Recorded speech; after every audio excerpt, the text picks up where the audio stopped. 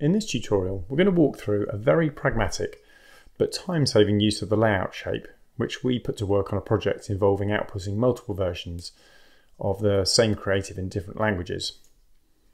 So we've got a fictional advert for an app set up here, and just for some context, I've already rigged it up so that by scrubbing the offset in the render manager here, you can see that the creative changes.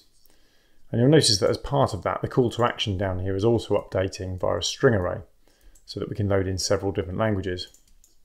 Now, this array could of course be swapped out for data from a CSV file or Google Sheet if you preferred. So the problem we faced here was that some of the App Store badges vary in width.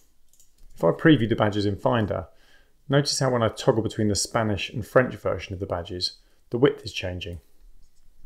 And this was causing us problems when trying to keep these two elements center aligned and maintain the gap between them as each language changed. So to fix this, let's start by setting up our badges to dynamically update for each language. So first I'm going to right click and disconnect the file that's already connected. And then by right clicking on the file attribute again, we can replace that with an asset array. Just select add array and then asset array. So now we just need to load up the array with the badges. And then for this example, we need 3 rows in the array. We've already got 1, so let's add 2 more by clicking the add button twice. Now let's drag the badges from the asset window into each of the rows. It's important that the order matches the order that we have used for the call to action. So that was English, Spanish, and then French. So now let's just repeat that process with the Google Play badges. So we're going to disconnect the file, add the asset array, add the rows, and then drop in the files.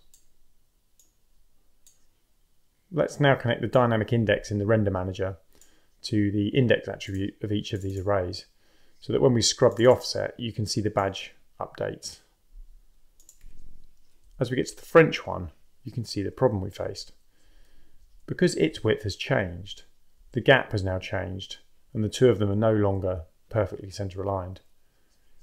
So let's fix this with the layout shape, which is a very simple setup. I'm just going to select both badges.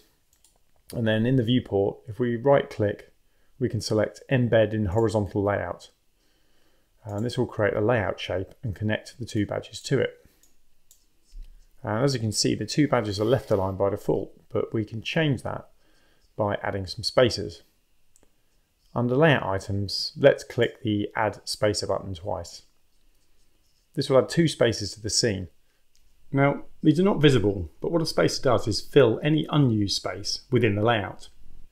So if we leave one as the first item in the list and drag the other one to be the last, you can see that they fill the space either side of the badges, leaving the 2 of them in the center of the composition. So let's just move this back down into position. And then now, when we update the dynamic index offset in the render manager to preview the results, you can see that when we get to the wider French App Store badge, the layout updates to accommodate the change without affecting the spacing and maintaining the alignment. So there you go. A very simple but practical use case for the layout shape, which can be particularly useful when working with automated templates.